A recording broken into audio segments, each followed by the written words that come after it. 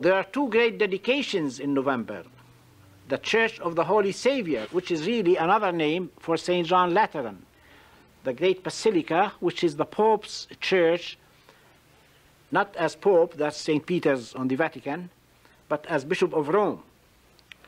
One of its names is the Church of the Holy Savior, and its feast of dedication is November the 9th.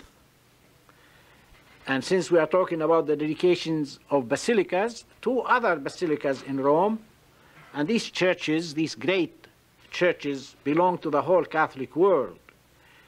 Saints Peter and Paul is the 18th. Now that's easy to remember. The 9th of November, and what's twice 9? Any mathematicians here? Wonderful.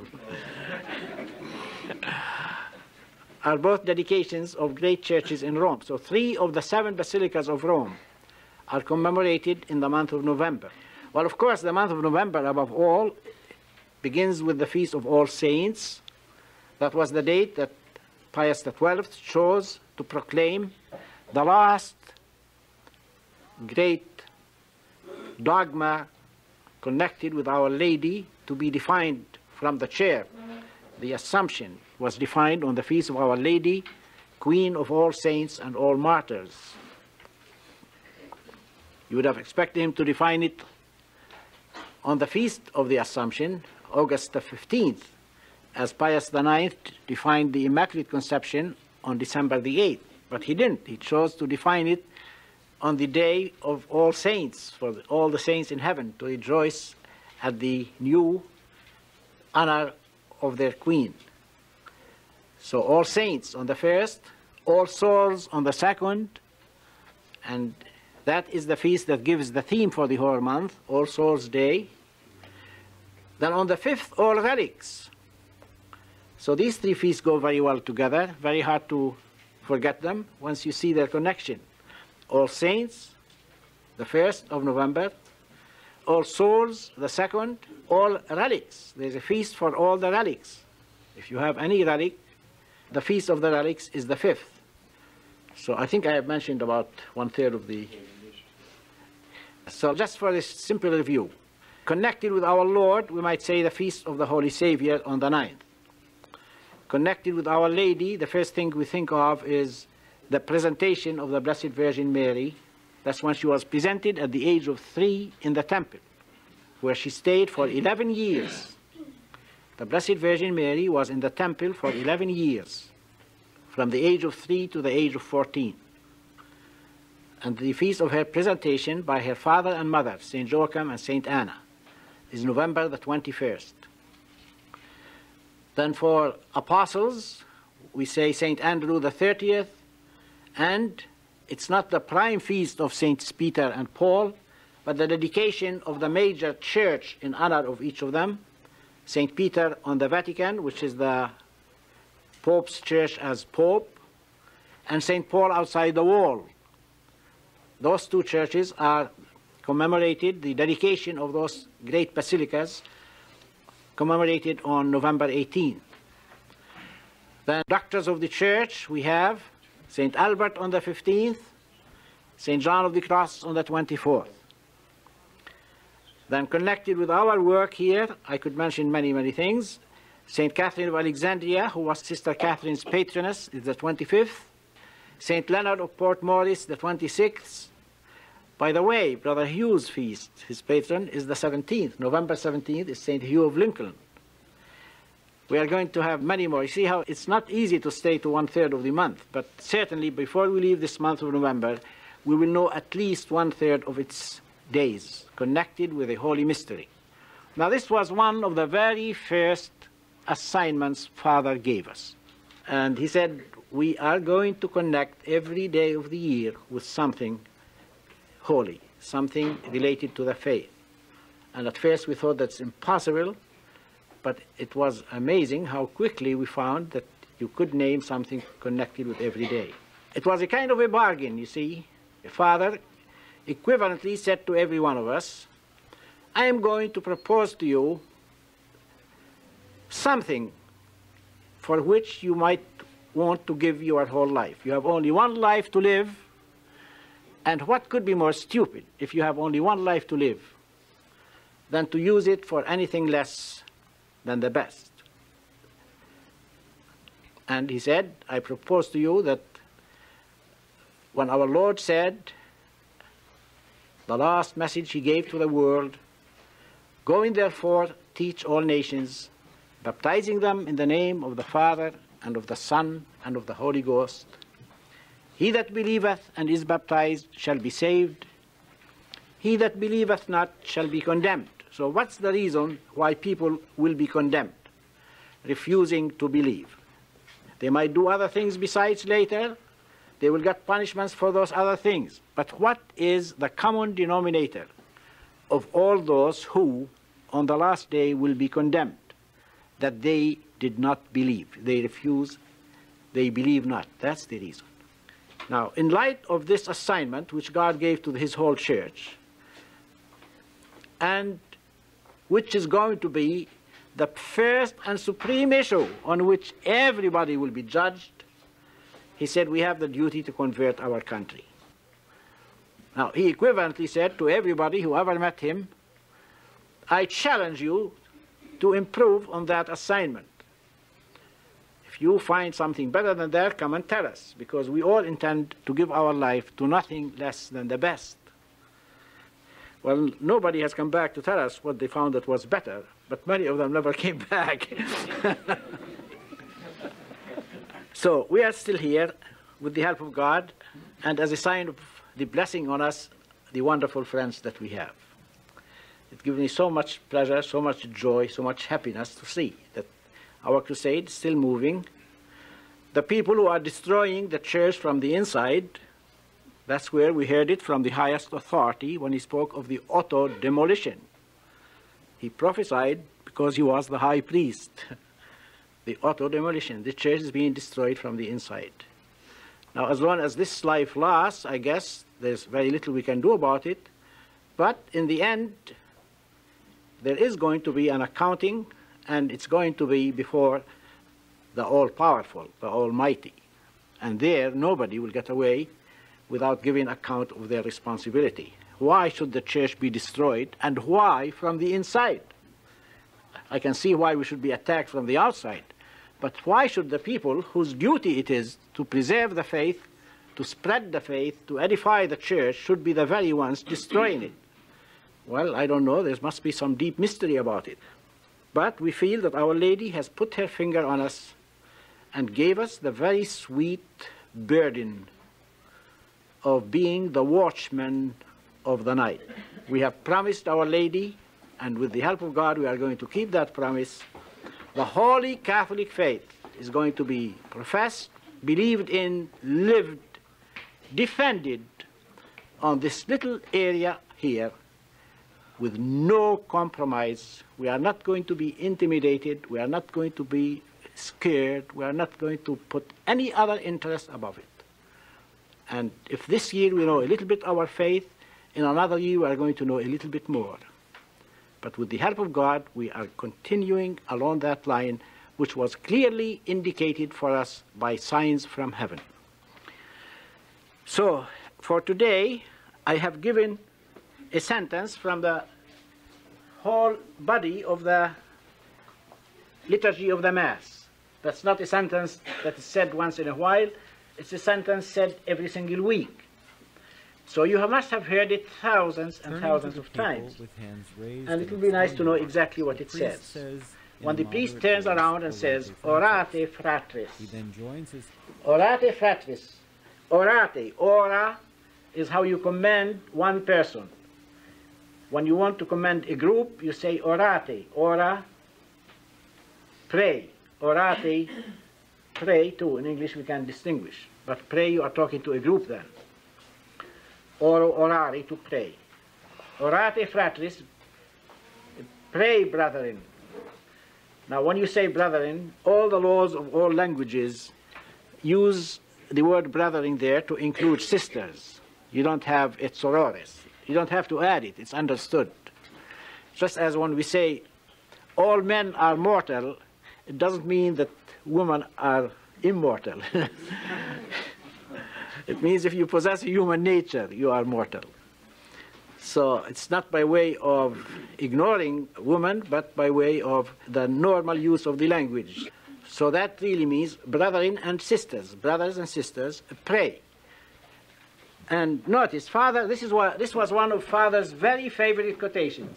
I don't know any subject he spoke about more often, because it proves that in the true sense of the word, without making us all priests and priestesses, we do offer with the priest. And it's not his sacrifice, it is his sacrifice and ours. So when the priest turns around and says, pray, brethren, ut meum, that mine, ac vestrum, ac is a contraction from atque, and also vestrum, your sacrifice, acceptabile fiat, the ut of purpose is always followed by a verb in the subjunctive. So, pray, brethren, for what purpose? That my sacrifice and yours may become acceptable before God, the Father Almighty. This could be a meditation. I could say almost a prayer, but it's more in the nature of a meditation, to realize that we do have, even those who are not priests, an intrinsic connection with the holy sacrifice. And that when the priest offers, and especially when we are with him, participating with our faith, with our prayers, it's a sacrifice that belongs just as much to us as to him. Only the priest can consecrate, and without a priest we cannot offer it. But once we are with him, it becomes his sacrifice and ours. That's the sense in which lex orandi est lex credendi. The law of prayer is the law of believing. The Church teaches by the way it prays. If throughout the centuries, millions and millions, somebody could volunteer to compute how many millions of times a priest have turned around and said, Orate fratris, ut meum et vestrum sacrificium acceptabile fiat apud Deum Patrem omnipotentem. If that was being done, that means the Church is teaching us that the sacrifice of the Mass is our sacrifice as much as it is the priest's sacrifice. Now then I added a Roman proverb. So I just got the idea a few months ago to contrast the Latin that gives us the supernatural wisdom with the Latin which also a great natural value. I have heard people who are not Catholic defending the tremendous value of Latin and the learning of Latin. I've heard people speak very eloquently of how important it would be to keep Latin an important factor in all liberal education. That's because, even naturally speaking, it's a tremendous depository of wisdom. So this is a Roman proverb which says, res non verba. Res means thing, but it's the same word for the singular and the plural. You conjugate it, res, rei, rei, rem, re, then res. You go back to the plural nominative, it's res again, the same thing. And what it means is, we want deeds, not words. I feel like giving that answer when I get long-distance calls saying, what do you think of what's happening in Rome and all these statements coming and so on? I say, res non verba. Let's wait and see what actions. We have had many, many regimes in which the verba were one thing and the res were another. So we await actions. That's what will count in the end. Res non verba. A very important thinker and writer of this century was a German writer by the name of Hecker, H-A-E-C-K-E-R. And he wrote a book on Virgil. He was a great scholar. And he was greatly fascinated by the man that he thought was probably the greatest pagan who ever lived, the poet Virgil, who lived, by the way, in the same century in which our Lord was born. Virgil died just a few years before our Lord was born. He wrote the greatest Latin poem that was ever written, the Aeneid. And this German scholar, who lived in this very century, one of the very exceptionally intelligent and discerning minds, wrote a book on Virgil, calling him the father of the West. The Aeneid, you know, was written to commemorate a great victory of the West and what the West stands for, which could be put in general terms: the sovereignty of order, of reason, of law, in opposition to what Antony had identified himself with. It was the Battle of Actium which decided the war between Octavius, who became the first emperor, Augustus Caesar, on the one side, who was fighting for the West, against what Antony had identified himself with, Cleopatra and Orientalism and obscurantism. And Virgil considered that the decisive battle, one of the great decisive battles of all history, the Battle of Actium in the year 31 BC. I don't know if it's one of the 24 dates I've asked you to remember, but if it isn't, you can connect it right away with right after the assassination of Julius Caesar.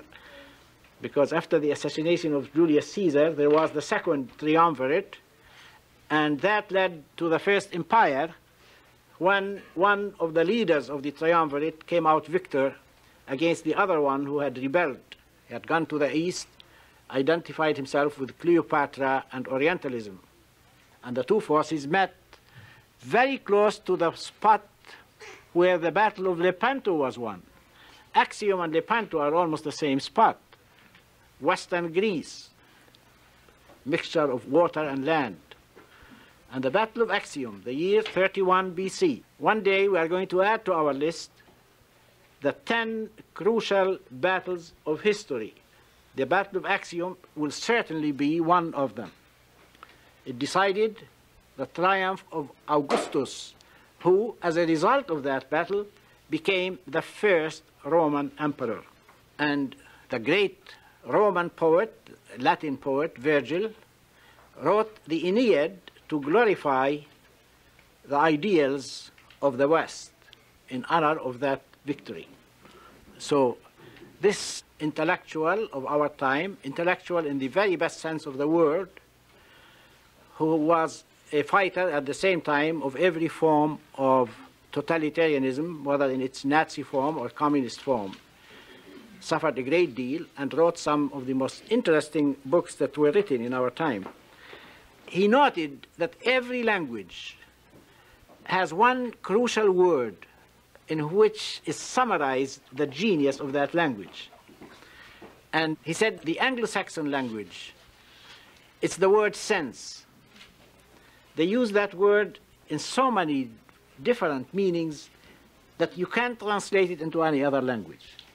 How could you translate to German or Russian or Arabic or any language what you mean when you say good sense, common sense, horse sense? How could you possibly get that into any other language? It doesn't make sense. What do you mean it doesn't make sense? You mean you can't feel it? No, it doesn't make sense. Nonsense. In French, he said, it's the word raison. Raison d'être, raison d'état, de bonne raison. I mean, all kinds of usage of the word raison. You can't translate it. It's just French. It's the central, the core value for the French mind at work. In Greek, the word logos, which, by the way, shows in every modern language, in the end of our sciences, our different philosophic disciplines, when you speak of geology or philology, that logy at the end comes from logos. Trying to explain, to penetrate the great mystery of the Trinity, introduces the second person of the Trinity as the Logos, the Word. In the beginning was the Logos, and the Logos was with God, and the Logos was God. As a matter of fact, it's too bad that we translate that word. We should keep it Greek, because it really is untranslatable. Well, when he came to Latin, the word was res, R-E-S. It's the tribute to the great Latin genius of reality. They wanted reality. The Greeks were fascinated by the idea. The Latins, the Romans, were fascinated by the thing. Now, you translate it by the word thing, but it's a very weak translation. It's really, as it occurs in Latin, it's untranslatable. So when they say res non verba, It means don't give me words, give me accomplishments, give me deeds, give me realities. I'm not going to stop with the word. So that's a very, very Latin proverb, and it will become one of our proverbs from this day on. Now, I was hoping we will do the Dies Irae, Dies Illa, solvet seclum in favilla, teste David cum Sibylla. That's that beautiful sequence. That should be the theme for the month of November, all right? And first, learn how to translate it, and second, that's probably one of the most beautiful poems ever penned. Again, as I was saying, that I have known an awful lot of people who consider that the loss of the Latin language was a tragedy, a real tragedy, to all our values, to our education, to our spirit, who were not defending it because they had the faith. They didn't have the faith, but just because they were people who had good common sense, good values, natural values. There is such a thing as natural goodness. In the same way, I have known many, many people who say that even considered as literature, this is one of the most beautiful poems, lyrics, ever written. Pompidou left in his will that he wanted the traditional Mass of the dead to be said and the Dies Irae to be sung over his. And so they had to do it for him. They couldn't ignore it. Now, I don't think he was especially a man of very great faith, but at least that was a value that he couldn't conceive himself buried unless that thing was accompanying him. I hope he saved his soul. So, Dies Irae, Dies Illa, solvet seclum in favilla. Dies Irae, the day of wrath. Dies Illa, that day. Solvet seclum in favilla, is going to dissolve the world in ashes. Favilla is the word they used when they burned over the pyre the bodies of the emperors or the pagan heroes. They referred to the ashes, the burning ashes, as the favilla. So this poet conceives the end of the world, which is going to be by fire, we are told. That's a part of the faith. The old world, the world of the patriarchs, was destroyed by water in the flood, and God promised that there will be no other destruction of the world except at the end of time, when the world will be remade for the state of glory that will be with us, and we will be in it forever. And that is going to be by fire. And that's what that hint is about. In that day, that means the last day, when all time is over and eternity is just begun, the world will be destroyed by fire, and it will look like the pyre on which the body of the dead were burned.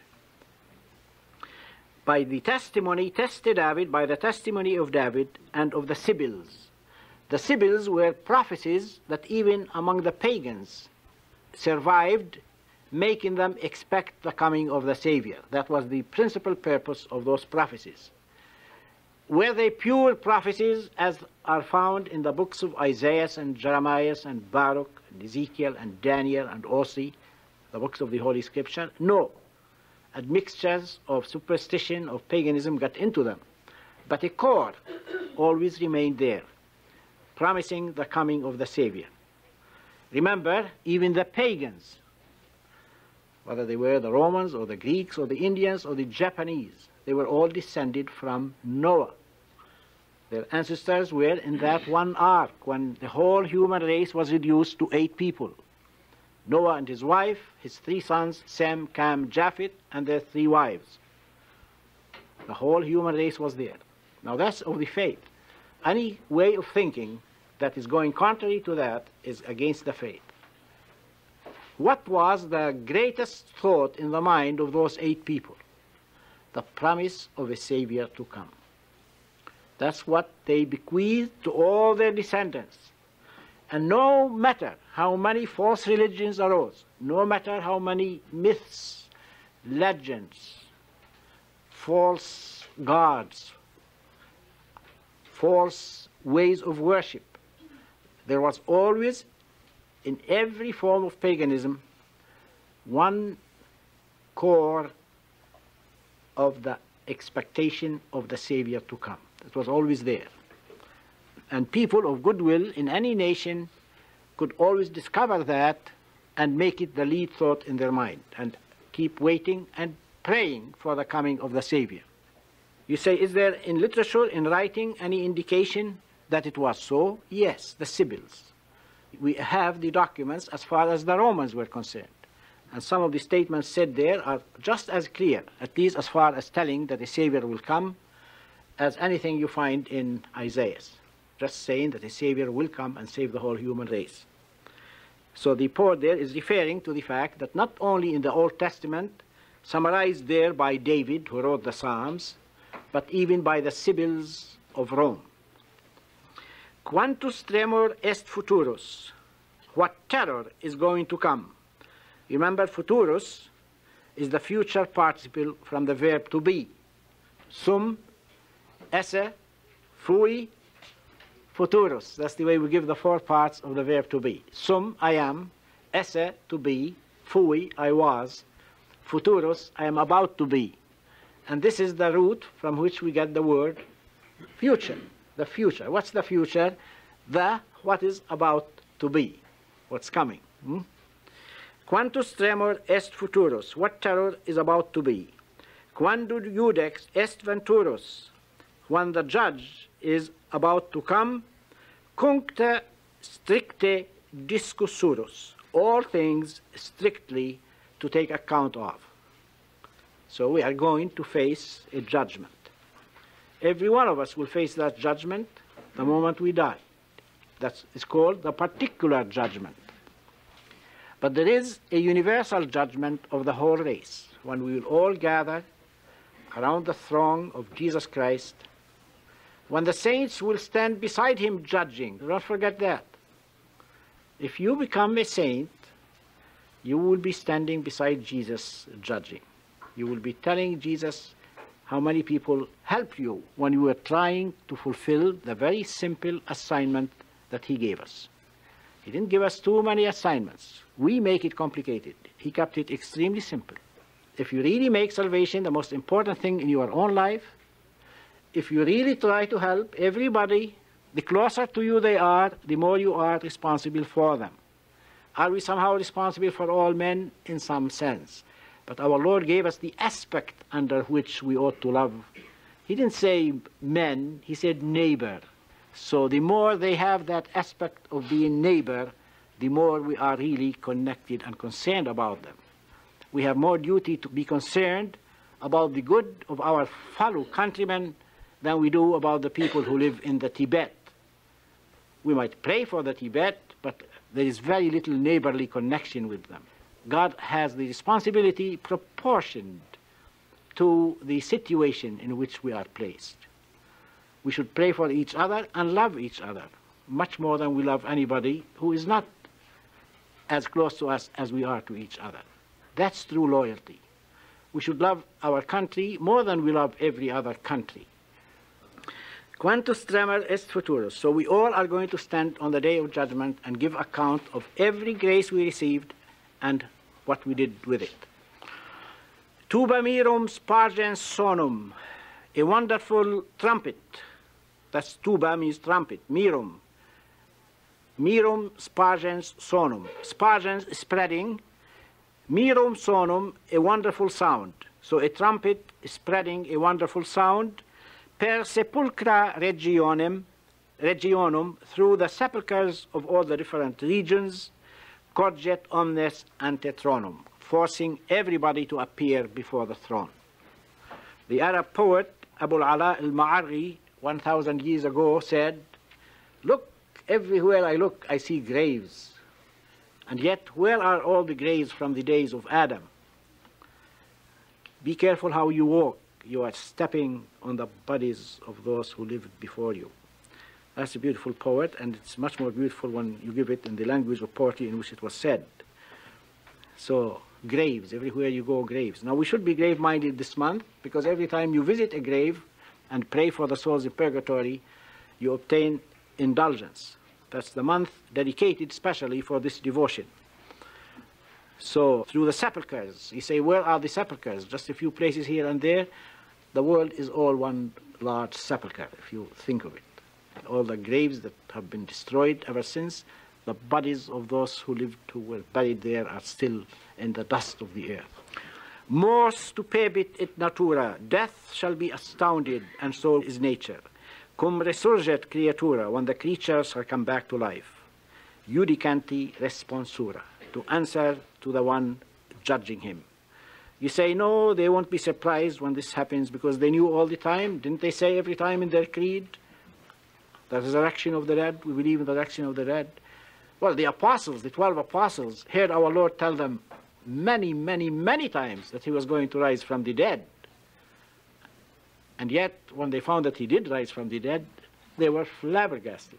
So, no matter how many times we heard it, when we see it realized, just imagine if right at this moment, right out of this floor, the bodies of the saints, as a matter of fact, the bodies of everybody, whether saints or no saints, come back to life. Do you say, well, we knew it all the time, or would we be a little bit excited? Liber scriptus proferator, in quo totum continetur, unde mundus judicetur. A written book shall be offered in which everything is contained by which the world will be judged. Judex ergo cum sedebit. Talking about in meditation, I don't know in the world any literature for meditation to compare with this beautiful poem. Every single verse of it you think would want to stop with it and stay for an hour just thinking. Judex ergo cum sedebit. Therefore, when the judge shall sit, quidquid latet apparebit. Everything that was hidden will come out, will be clear, will come out to the surface. Nil in ultum remanebit, and nothing will remain unavenged. One of the commentators, when God said, vengeance is mine, vengeance is mine, therefore vengeance is something good. God didn't say it's a bad thing, but he said, keep it to me. It's so good that I won't let anybody have it. It's a wonderful thing when we find that every injustice that was ever committed is going to be avenged. If that is not true, there is no God. Nil in ultum remanebit. Nothing will remain unavenged. However, keep the vengeance to God. Don't take it into your own hands. Quid sum miser tunc dicturus. What am I going to say then, who am so miserable? Quem patronum rogaturus. What patron am I going to call upon? Cum vix justus sit securus. When even the just is hardly safe. The just in Holy Scripture always means holy. Justice in Holy Scripture always means holiness. There is another kind of justice, the kind of justice where you can prove that you didn't deserve a parking ticket or anything like that. That belongs to the natural order. But the justice that Holy Scripture is interested in is the supernatural justice, and its other name is holiness. Rex tremendae majestatis, the King of great majesty, qui salvandus salvas gratis, who shall salve freely, gratis, we even use it in English, all those who will be saved. Salva me fons pietatis, save me, O fountain of mercy, of kindness, of gentleness. Recordare Jesu pie, remember, O Jesus merciful. Quod sum causa tuae viae, I am the cause of your coming to via, as used in the language of theology and of spiritual writing. Via means this life, this mortal life. That's why a man who is still in this mortal life is called a viator, still on the way. The end of that way, when we have gone through this way, what do you say? If we make it, we are in patria. And what do they call a person who has made patria? Comprehensor. So viator is in this way, in mortal life, comprehensor, already in possession. Only one man was at the same time viator and comprehensor, and that is Jesus Christ our Lord. Because from the moment of his conception, even to his agony on the cross, he never lost. That's the human mind of Jesus. Of course, his divine mind was always divine. The beatific vision is not God knowing God, it is a creature knowing God. Jesus, in his human knowledge, in his human mind, had the beatific vision and never lost it, not even in the agony of the cross. So he was at the same time, now this is theology, just to know that one sentence is to know a tremendous truth of theology. Jesus our Lord, from the very moment of his conception in the virginal womb of the Blessed Virgin Mary, was a viator, that means had a mortal nature, and at the same time a comprehensor, had the beatific vision. No other human being could that be said of. So I am the cause of your coming to this way. God did not have to come and be immortal, expose himself to insults and to pain and suffering and even finally death, disappointments. Ne me perdas illa die. Please don't lose me on that day. Now you say he doesn't care. He does care. If you want to know the agony of the garden, it is when he was thinking of all the people who would not let him save them. That's the agony of the garden. Some of the saints, St. Alphonsus Maria, has meditated on that mystery. He is the one who saw clearly why our Lord said, pro multis, not for all men. He wanted it to be for all men. He paid the price for the salvation of all men, but all men won't let him save them. So he was encouraging himself by saying, still there will be many that will be saved, many. The absolute number is still many. There will probably be millions saved. But relatively speaking, all the indications don't show that the majority are saving their souls. We don't judge any individual. We don't know how anybody ends up his life. All we know is the direction in which they are moving. It doesn't look good for many people. So please, dear Jesus, don't let me be one of those that will be your loss in that day. Querens me sedisti lasos, seeking me you sat tired. Do we know from Holy Scripture that Jesus could get tired? It's told in the story at the Samaritan well, when he talked to the woman of Samaria.